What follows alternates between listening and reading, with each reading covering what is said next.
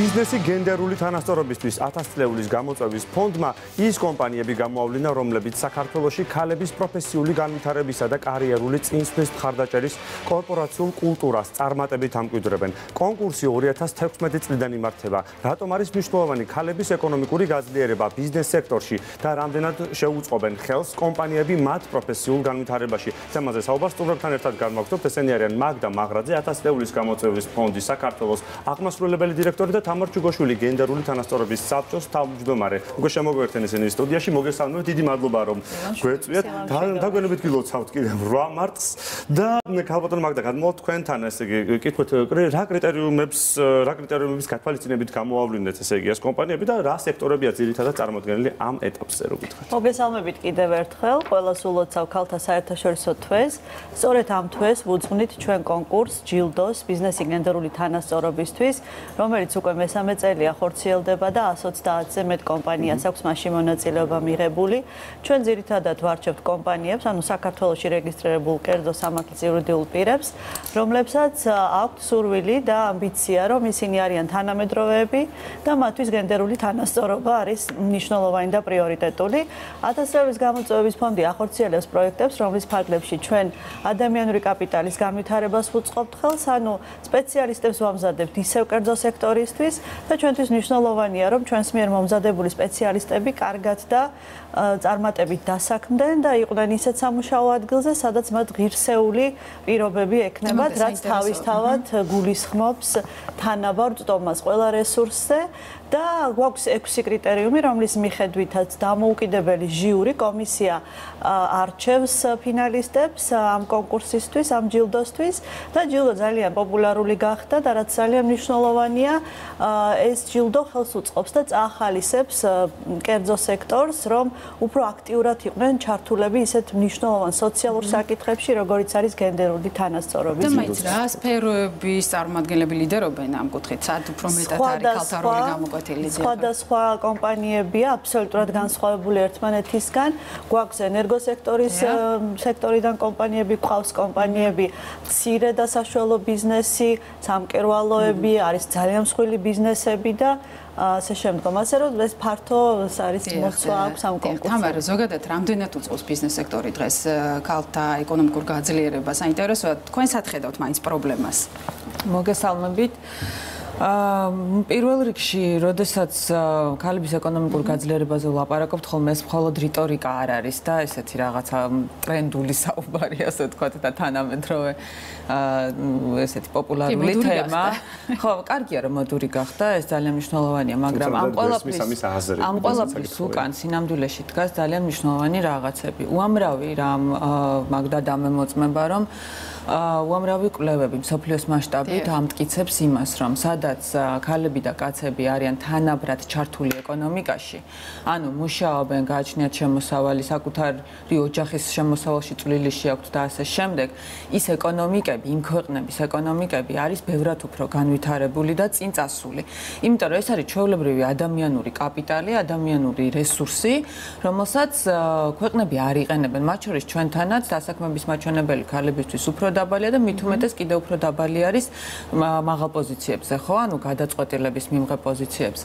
რაშია პრობლემა? გასაგებია სურვილი არის დიდი და ყველა ქალს უნდა დასაქმდეს, იგივე მოწინავე პოზიციებზე. აქვე ვიდრე ანუ პრობლემა რაშია, ვიდრე ამაზე ვისაუბრებ, ასევე მინდა გითხრათ, რომ თვითონ კერძო სექტორისთვისაც ესეც უამრავი კვლევით დადასტურებული რამ არის, რომ არა მხოლოდ ქვეყნისთვის გლობალურ ეკონომიკურ როლისთვის არის გაზრდისთვის არის მნიშვნელოვანი ქალების ეკონომიკური გააქტიურება, არამედ კომპანიებისთვის არის ფინანსურად მომგებიანი. ანუ ის კომპანიები, რომლებიც თანაბრად აძლევენ შესაძლებლობებს, როგორც მენეჯმენტში, ასევე სხვადასხვა რგოლებში, კომპანიების, რომ იყვნენ ქალები და კაცები თანაბრად წარმოდგენილი და ზოგადად თანასწორი გარემო იყოს, ანუ მტრული გარემო არ იყოს რაღაც გარკვეული ჯგუფების მიმართ, მათ შორის ფინანსურადაც, ანუ აი წმინდა პრაგმატულად რომ შევხედოთ, ანუ ფინანსურადაც უფრო მომგებიანი კომპანიები არიან.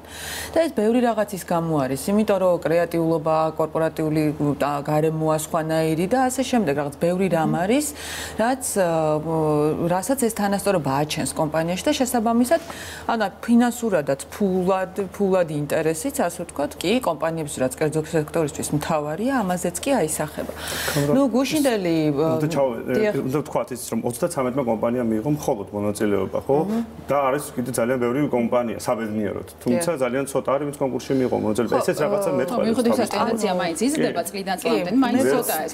მე გუშინ პირველად მქონდა შესაძლებლობა და მადლობა მაგდას ამისთვის რომ ამ ღონისძიებაში მონაწილეობა მივიღე, თუმცა მე ჩემთვის მაინც აღმოჩენა იყო ის კომპანიები, რომ საქართველოში არიან კომპანიები, მაგალითად, რომლებსაც აქვთ სექსუალური შევიწროების წინააღმდეგ შიდა პოლიტიკა დანერგილი, იმიტომ რომ მე საქართველოს პარლამენტს წარმოვადგენ და ჩვენ ეხლა ვიღებთ კანონმდებლობას სექსუალური შევიწროების შესახებ, იმიტომ რომ ჩვენ არც კი გვაქვს, იმიტომ რომ ეს შედარებით ახალი რამ არის, მაგალითად, ქალთა მიმართ ძალადობა, ყველამ ვიცით რომ ცემა და ასე სხვა ფორმის ძალადობა რო დანაშაულია, ეს ყველამ ვიცით და დასჯადი რო არის და წლები შევეგუეთ და შევეჩვიეთ ამას წლების წინ ესეც არ ითვლებოდა დიდ პრობლემად. ეხლა უკვე საუბარი მიდის სექსუალურ შევიწროებაზე, ხო? ანუ შევიწროება არის უკვე ტრული და დამაშინებელი გარემოს შექმნა ადამიანისთვის სამუშაო ადგილას და არა მხოლოდ ეს ფაქტები არსებობს, ამის შემდეგ უფრო დანერგეს კომპანიებმა, ხო, ალბათ შიდა პოლიტიკაში. ჩემთვის აღმოჩენა იყო, რომ არიან კომპანიები, რომლებიც არა მხოლოდ მაგალითად თანაბარი განვითარების შესაძლებლობას აძლევენ ქალებს და კაცებს და მენეჯმენტში თანაბრად ყავთ წარმოდგენილი და ტრენინგების გავლის და გადამზადების და განვითარების შესაძლებლობას აძლევენ. არამედ აქვთ უკვე შიდა კორპორაციულ კულტურაში აქვთ დანერგილი შიდა პოლიტიკა, მაგალითად სექსუალური შევიწროების წინააღმდეგ. ეს მაგდას უნდა უთხრა მადლობა ამის გამო, პირობაში მაინც იმყოფებიან ალბათ ბოდიში გაწყვეტინებთ, აი თუნდაც ბოლოკლუბები აჩვენებს, რომ ეგ პოზიციაზე როცა არის დასაქმებული ქალის და მამაკაცის, ქალს შემთხვევაში აქვს უფრო დაბალი ანაზღაურება. აი ამ კუთხით თუ გაქვს პროგრესი, თუ მუშაობთ ამ მიმართულებით, თუნდაც ამ კონკურსის ფარგლებშიც თუ გაქვთ რაიმე მითითება. კონკურსი გახლავთ მთლიანი პოლიტიკის ნაწილი, რომელიც ფონდს აქვს და კერძოდ ბიზნესთან როგორც ესეთი ცალკე ტრენინგებს ჩვენ არ ვთავაზობთ, თუმცა ჩვენ მუშაობთ გაეროს ქალთა ორგანიზაციასთან, რომელთანაც ურთიერთთანამშრომლობის მემორანდუმი გვაქვს გაფორმებული სწორედ 2016 წლიდან და ჩვენ ვცდილობთ, რომ ხელი შეუწყოთ გენდერული თანასწორობის და ბარიერის, ასე ვთქვათ, იმ ბარიერების მოშლას, რომელიც არის ქვეყანაში დღეს, განსაკუთრებით სკოლებში, იმიტომ რომ ჩვენ ვიწყებთ სკოლიდან და ვასრულებთ, ასე ვთქვათ, სამუშაო ადგილზე და სკოლა გვაქვს სავსე სტერეოტიპებით, რაც უნდა დავძლიოთ. ძალიან მნიშვნელოვანია ის, რომ ვატარებთ ტრენინგებს მასწავლებლებისთვის, სადაც ასევე ძალიან დიდი აქცენტია გაკეთებული გენდერულ თანასწორობაზე, აქცენტია გაკეთებული უსაფრთხო სკოლა, როგორ უზრუნველყოთ, რა გარემოში უნდა ისწავლონ ჩვენმა ახალგაზრდებმა, რომ და სტერეოტიპები რამოდენიმე კვლევა აჩვენებს, რომ სწორედ მასწავლებლებშიც დასაძლევი გვაქვს ეს სტერეოტიპები და მშობლებშიც, როგორც დედებში, ასევე მამებში, გვაქვს საკმაოდ ესეთი სტერეოტიპული აზროვნება, რაც განსაკუთრებით გამოიხატება, ვთქვათ, პროფესიის არჩევის ჭრილში, რადგანაც ჩვენი ფონდი ძირითადად მუშაობს საბუნებისმეტყველო საინჟინრო განათლების ხარისხის განვითარებაზე და ახალი პროგრამების შემოტანაზე. ამ დარგებში ქალები ნაკლებად არიან ჩართულები და ჩვენი აქტივობები მათ შორის ეს ჯილდო ხელს უწყობს იმას, რომ ქალების ჩართულობა უფრო მოხდეს და გაიზარდოს ამ STEM მიმართულებებში და თქვენ რაც ახსენეთ, ახლა ძალიან ბევრი ხელისშემშლელი ფაქტორია, როგორც ქალბატონმა თამარმა აღნიშნა. ერთ-ერთი ხელისშემშლელი ფაქტორი არის ოჯახში შესრულებული სამუშაო, რაც ქალებს უფრო აწევთ და ვიცით ჩვენ რომ პროტესტისა მაინც ასე. დიახ, აი ბოლო კვლევა მაჩვენა, რომ 45 საათს კვირაში ქალი უთმობს ოჯახს, მაშინ როცა მამაკაცი დაახლოებით 15 საათს უთმობს და 45 საათი სრული განაკვეთით მუშაობის ტოლფასია და წარმოიდგინეთ რამხელა შრომა. როდესაც აი ეს თანასწორობა იქნება როგორც ოჯახში, ასევე სკოლაში გვექნება თანასწორი და უსაფრთხო გარემო, ეს ყველაფერი საბოლოო ჯამში ჩვენ საზოგადოებაზე ძალიან დადებითად აისახება. და თანასწორობაზე რახანაც მიდგა საუბარი, მოდი ქალბატონ თამარო, თქვენ რახანაც საკანონმდებლო ორგანოს წარმომადგენელი ხართ, გავიხსენოთ ისიც, რომ 100 წლის წინ პირველად დღეს ჩატარდა საკანონმდებლო ორგანოს პირველი სხდომა და მაშინ ისიც უნდა ვთქვათ, რომ უკვე 5 ქალი გვყავდა პარლამენტში და და წინ უსწრებდით ბრიტანეთის პარლამენტში არც ერთი. ზუსტად იმ პერიოდში მიეცათ უფლება ხმის მიცემის და კანდიდატის წამოყენების. ანუ ჩვენ ამ ხრივ მართლა წინ ვიყავით 5 ჯერ, უკვე 1919 დეკემბერში შევიდა ერთი ქალის მანდატი პარლამენტში და არა ეს ვინც დათანხმდა უკვე ხო ანუ 5 ჯერ უსწრებდით მოკლედ ამ მაჩვენებელს და საკანონმდებლო დონეზე თვითონ პარლამენტში რა ხდება ამ ხრივ გენდერულ თანასწორობაზე ამასაც რომ გითხრათ რა კეთდება ამისთვის ხო პირველ რიგში კანონზე ისაუბრეთ ჩვენთვის ძალიან მნიშვნელოვანი თარიღი არის დღეს ნამდვილად იმიტომ რომ ჩვენ ქვეყანას შეუძლია და თითოეულ ჩვენგანს ნამდვილად იამაყოს იმით რომ 100 წლის წინ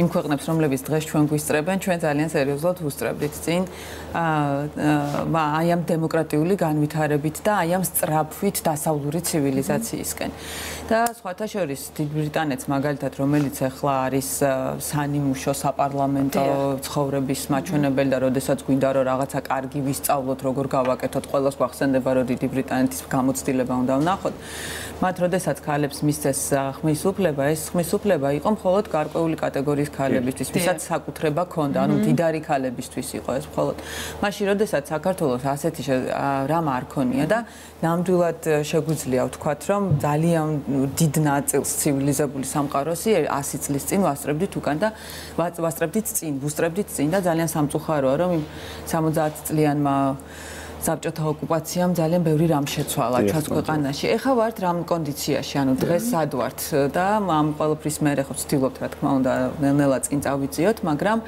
დღეს მხოლოდ 15% არის ქალი წარმოდგენილი საქართველოს პარლამენტში, უფრო ნაკლებიც კი, რაც ქალბატონი სალომე გავიდა პარლამენტიდან. 85% არის მამაკაცი, სხვათა შორის უნდა გითხრათ რომ მიუხედავად იმისა რომ რაოდენობრივად ქალები ცოტა არიან, ალბათ დანაკლისი არ გაქვთ ესე არ ყოფთ ალბათ იმიტომ რომ ინიციატორები არიან ბევრი ძალიან აქტიურები არიან და საზოგადოება ვერ აღიქვამს ამას რომ ეს თუ სულ არის 15% ქალი და 85% უფრო ისმის მათი ხმა შეიძლება ქალებს უფრო ხედავდეთ უფრო ხშირად და უფრო აქტიურობდნენ მეტ კანონზე გამოდიოდნენ მეტ პოლიტიკურ თემაზე გამოდიოდნენ ხო ზოგადად ქალების ყოფნას პოლიტიკაში აქვს რა პლუსი გარდა იმისა რომ მოსახლეობის ნახევარი და წარმოდგენილი უნდა იყოს ისევ კვლევებს დავეყრდნობი და ვიტყვი რომ ქალების პოლიტიკაში ყოფნა და გადაწყვეტილების მიღების პროცესში ყოფნა პროპორციულად ამცირებს კორუფციულ და კლანურ რისკებს იმიტომ რომ ქალებს ეს მიდრეკილებები კორუფციისკენ არ აქვთ აი ეს რაც კლანური მმართველობისკენ და კლანურობისკენ არ აქვთ და საბოლოო კვოტირების კარგი მმართველობა რაც არის good governance რაც არის კარგი მმართველობა რაც გვინდა რომ ჩვენ ქვეყანაში საბოლოო ჯამში მივიღოთ ამასთან არის პირდაპირ კავშირში ჩვენ გვქონდა მცდელობა სავალდებულო კვოტების მიღების რომ მინიმუმ 30% ყოფილიყო სავალდებულო ქალების წარმომადგენლობა სამწუხაროდ წინამოწვევაში 9 ხმა დაგვაკლდა მაგრამ იმედია რომ მიუბრუნდებით იმედია რომ უკვე 20-20-ის პარლამენტში უკვე 50-50-ზე ვიქნებით მეტი პოლიტიკურად საინტერესო თემა არის სამწუხაროდ რომ უკვე პროცესები უკვე დაასრულეთ მითითებებს გვაძლევს დაგიმშვიდობოთ თუ და დიდი მადლობა გთხოვდებით ყველა რომ კიდევ ბევრია გასაკეთებელი ამ მიმართულებით წარმატებებს გისურვებთ თქვენ